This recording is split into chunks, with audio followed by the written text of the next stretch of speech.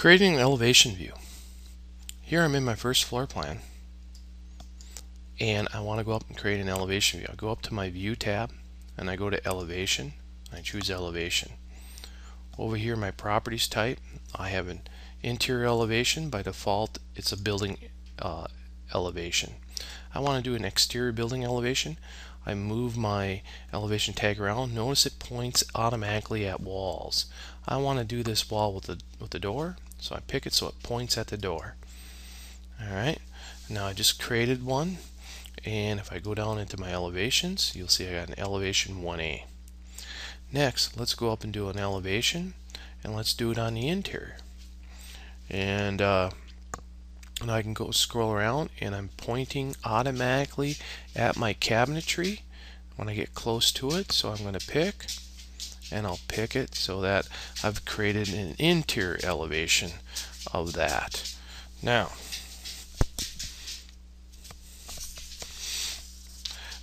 let's take a look at how we set the width of the elevation view. If I pick on the elevation marker, I get a blue line, and you can see this is an awful big blue line. You can see it has these drag symbols, and it has dots at the end. This is how long of a view I'm looking at. If I go in my properties, you can see that my crop view and crop region view is on. That allows me to grab a hold of these things and say I only want to see this much of a, I'm moving it. I only want to see this much of a view, and I got to grab a hold of those blue dots to be the drag areas, and I can move it over up close so I can see how close that is. I'll say, alright, I'll pick on this one now. I'll pick on it, and pick on it, and one, I can see it's on the wrong side of the building. So I got to come over here and drag it, move it to the correct side. Next, I don't have those blue dots, so I'm going to come down here. I'm going to turn those on. I'll hit apply. Aha, now I can drag them around here, get them to where I want to go. Alright, good. Now, let's pick on this one here. Ooh, it's pretty big. And I'm going to go down, and I'm going to crop the view, hit apply, and now I'm going to drag, I'm going to drag the blue dots, and this time I'm going to go here and go here, and I'm going to zoom in a little bit. I pick on that again. You can see I want to have just enough to go past that wall. Alright, and let's take a look at this one. Whoa, a little big. So it doesn't have the blue dots. Let's go down and get them. Alright, now let's bring those in a little bit. Now I've created this one right here, and you can see it has those blue dots. I'm going to move those, and I want to have them to go just past the wall, and you can see this is the depth of how far this thing is going. I'm going to bring it back, and I just want to see just past the door here, and I just want to go up to the wall here. Alright, and there we go.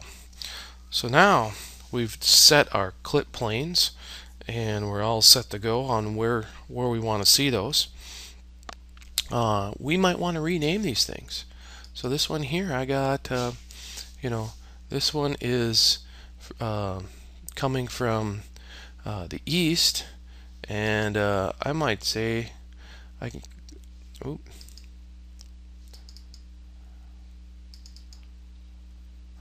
Let's go back to where I was here.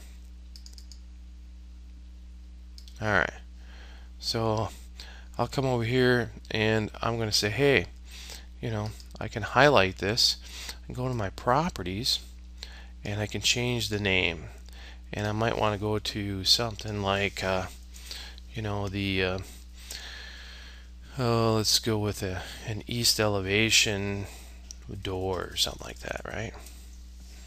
East elevation, and I'll just put a dash door for right now. Alright, so I can hit apply, so I can rename these things. And you'll see that I have a couple of ways that I can open up these particular elevations. One, I can double click down here in my browser. I just double click on the east elevation. There's my east. Double click on my north. Double click on my south. Double click on my west. And let's take a look at the new one I made. And here's one of the doors. Okay. Notice how I do see the wall on the right side looking at me. Now let's go down, and I got interior elevations. And I got elevation, and I might want to change the name of that, you know. I got 2A, that doesn't mean much, but I might want to say kitchen elevation. And get rid of that 2A. And I might even want to say east, west, etc. But for now, all right. And I'll double click on that kitchen elevation. And there's my kitchen elevation. So I'll go back to my first floor plan at this point.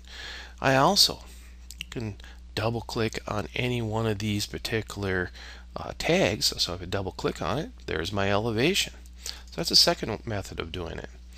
Another one is I can pick on it, right click, and I can say go to elevation view, and that'll get me there as well.